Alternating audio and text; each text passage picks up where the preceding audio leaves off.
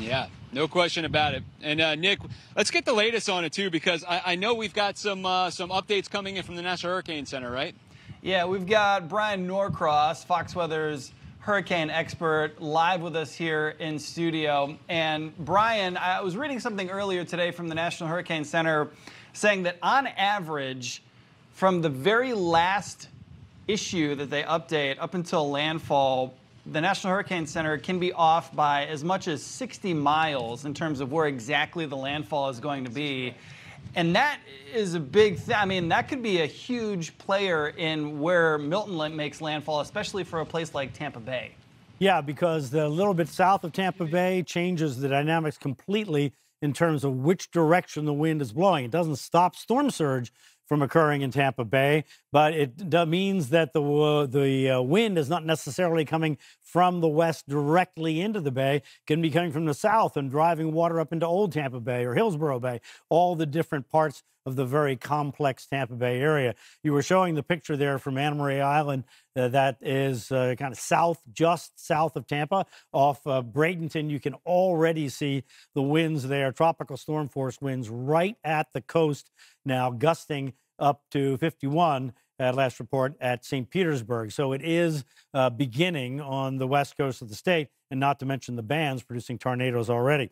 Here's the update from the Hurricane Center as of 1 p.m. 145-mile-an-hour hurricane pressure estimated at 935. And look at the wiggles and wobbles, and this is why I was stressing I don't want anybody in Tampa Bay to think anything about what they're hearing on social media. Oh, it's coming in. It's not going to hit us. It's going to hit Sarasota. It's going to hit. No. This is coming very close to Tampa Bay. And every time we see a little bend to the north here, and now another little bend to the north, you can see that's the direction it's heading. The only question is when it makes the turn, where does it make the turn? We don't know that exactly.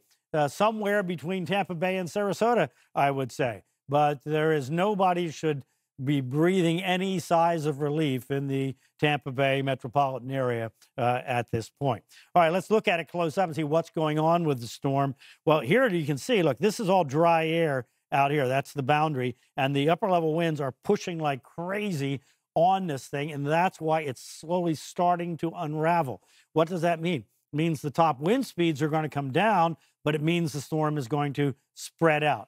A more spread out storm pushes more water toward the coast, more storm surge farther south. You can kind of make that out here as the storm kind of has that kind of look about it there. But that process that the Hurricane Center has been forecasting is indeed happening. When we look at the radar, now remember, the radar is coming from the land, so we can't see the whole storm, but we're starting to see that we're getting a half an eye wall, and that's what we expect to happen moving forward, exactly because you can see the dry air coming in on this side here, but this will be fierce up here, and this is going to be to the north and northeast of wherever the center is.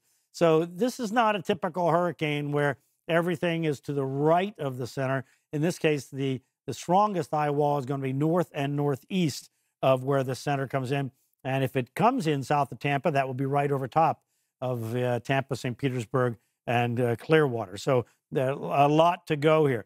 All right, here's this, and then we have these bands, right? And the way the bands work, we had a band here producing tornadoes, thankfully just inland of the populated areas on the east coast of Florida. This band, though, is producing tornadoes over the populated areas on the west coast, and then another band, and another band, and another band. And each band that comes in gets stronger nominally. I mean, forgetting the tornadoes have been extremely strong, in these purple ones especially, particularly dangerous. Looking close up, let's see where this one is. This one is just inland. This is St. Lucie County. Anything west of I-95 is generally unpopulated. And over here, we're east of Charlotte Harbor. And again, once we get west of I-75, we don't have too many people there, but we do have towns in there for under these bands. So everybody, I hope they're taking cover and being very aware, having some way of being notified, your Fox Weather app, keeping you notified, because this is going to continue through the day today. So this is phase one here, with these bands and tornadoes, and then we get into the phase 2, which is going to happen tonight with the arrival of the center. So remember that the cone talks about the center's arrival, nothing about the bands, nothing about the severe weather, nothing about the dangerous conditions outside of the cone, only where the center of circulation is going to track. So here we are. This is nominally 8 p.m. Eastern time, offshore, somewhere between the Tampa Bay area and down to about Englewood or so to the south.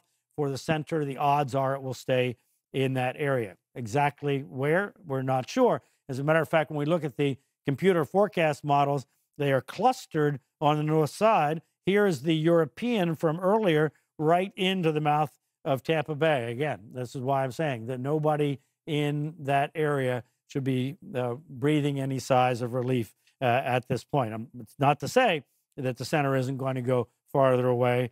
It's to say that right now the focus is on that entire region. And remember, let's say it goes there, what's going to happen? In Tampa Bay, you're going to get surge going this way, and then as it exits, you're going to get surge going the other way. So a lot will go on in Tampa Bay. But down to the south here, in Sarasota, Bradenton, on down to Venice and toward Englewood, this is where the onshore flow is going to come. And we're very fearful that the water will go over the barrier islands, into the inlets, into the harbors, well inland, up the rivers, lots and lots of dangerous areas in all those counties. That's what the evacuation zones are about.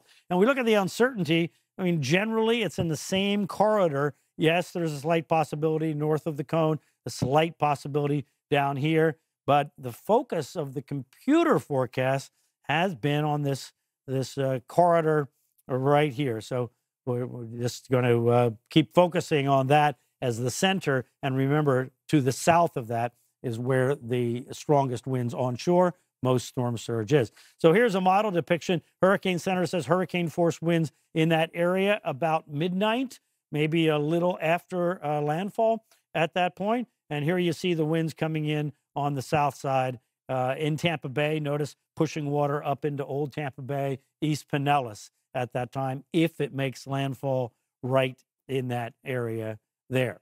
Looking at the wide view, look how much of the state of Florida, even up into Georgia, under tropical storm warnings. Down here in southeast Florida, this is where we're going to have these bands, where you see the winds coming in like this. We're going to have bands there. And the reason all this is happening is we have these bands here like this, the flow coming in. But remember, in terms of the tornadoes, remember what I was talking about with those strong upper level winds pushing the dry air in? Well, they're pushing the dry air in this way. So in the upper atmosphere, the wind is coming one way. In the lower atmosphere, it's going the other way. That causes tornadoes to spin up. And this is a kind of extreme version of that for a tropical system. We normally don't have east to west moving tropical systems that have that extreme difference in wind directions below and aloft in the atmosphere. Here we are at 10 o'clock in the morning. Hurricane force winds on the Space Coast, extending north up to Daytona, maybe as far south as Vero or Fort Pierce. Tropical storm force winds all the way up into South Carolina. That's why we have the various warnings and watches up that way. And then moving out, but continuing with the northeast flow into the northern part of Florida up into Georgia. And so that's going to keep the storm surge coming even as the storm moves by. And then by later on Thursday or Thursday night, it will all let up. So there's the corridor for the worst of the rain. The strongest was, remember that northern eye wall thing coming across Orlando into all the way across the state. As if the storm tracks here, we have that northern eye wall phenomenon, and we have a front up in here. It's all going to come together in this corridor, and that's why National Weather Service says that extreme flash flooding, possible tornadoes. In fact, tornadoes look likely, and very strong winds, damaging winds, a corridor of damage across the state. Not that there's nothing farther north and south, but that I-4 corridor looks like the heart of it. So let's just check it out one time here to go over again for the two parts of the state. Draw a line across the middle of the state. Down to the south, you have these bands that we're seeing now. To the north, you have more solid rain and embedded cells. So watch as we go through the evening hours, and it moves across the state. And you see that band up there, because of the front that's up there, it's bumping into, while these bands down to the south move across Florida and even into the Bahamas. So, guys, different phenomena in different parts of the state, but this west to east moving storm is creating the severe weather potential that is unusual, that we don't normally see on Florida hurricanes. Usually you see this when storms are moving south to north across the southeast U.S., for example. But because of the geometry of this, I think the tornado issue, if it ends up happening in populated areas, that's going to be a legacy of this, along with everything else.